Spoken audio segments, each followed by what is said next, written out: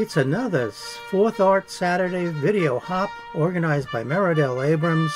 Please follow the description box below for the links to the other crafters and artists. Hello survivors, hi family and friends. This is Roy from Bootsie Sweettarts Guide to Life and Other Disappointing Experiences with this month's video hop topic, history. Stay with me while we investigate the history of the purse.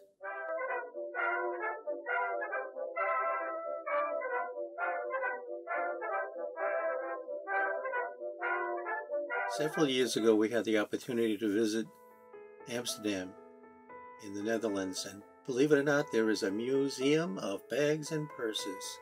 It's a beautiful block right on the canal, one of the canals.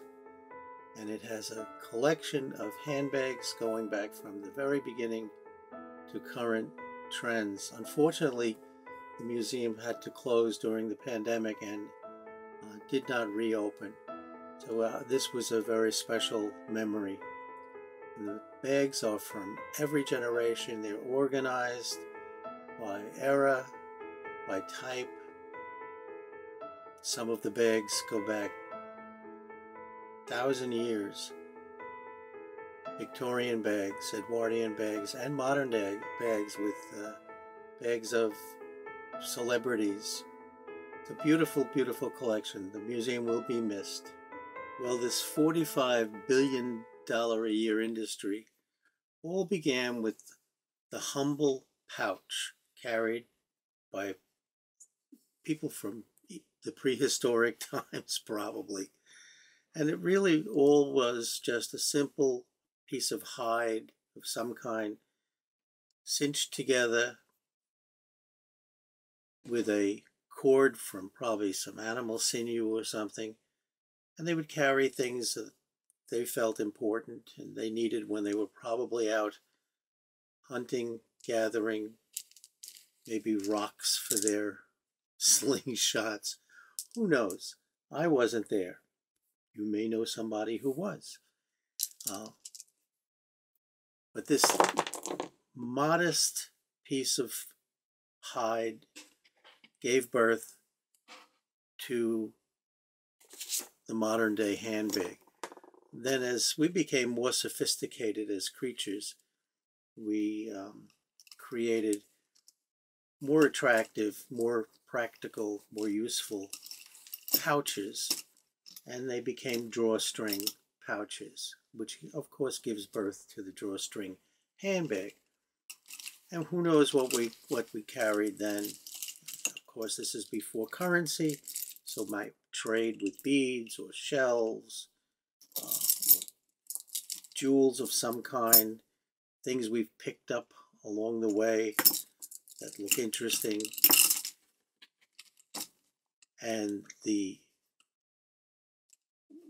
desire to make more fashionable purses and pouches to carry things with took off and became what it is today, $45 billion industry.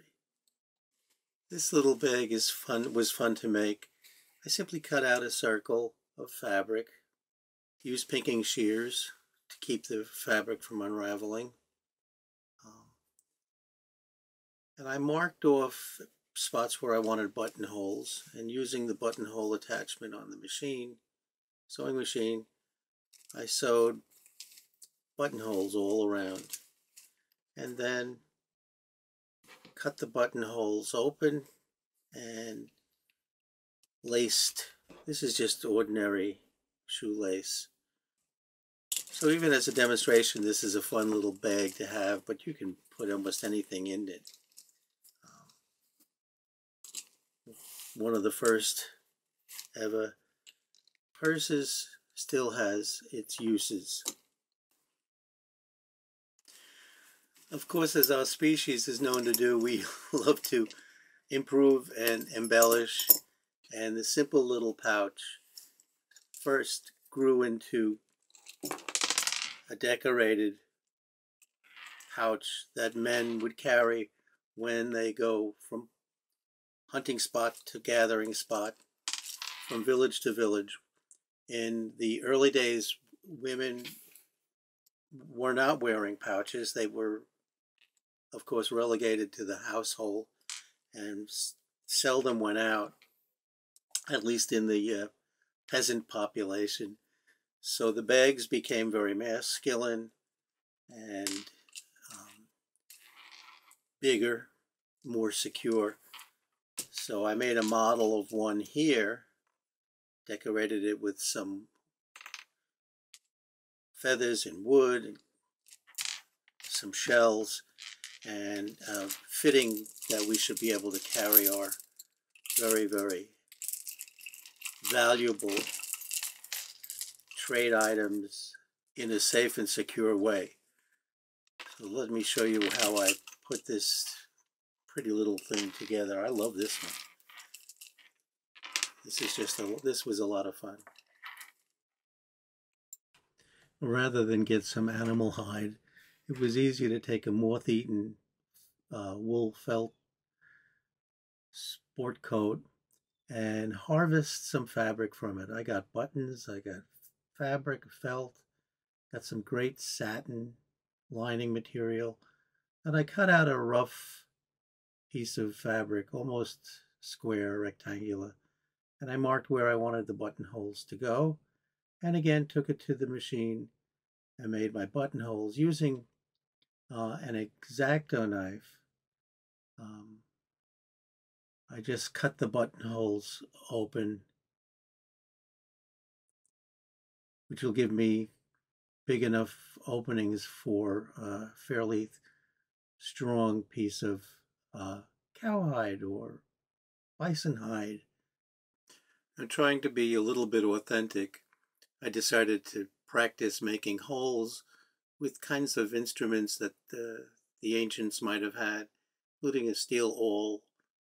And I fashioned a sewing needle using some hardwood. And of course they wouldn't have had the X-Acto knives and the utility knife. But this worked out fairly well. I was surprised how easy this was. And of course at some point though, it was time to give in to technology and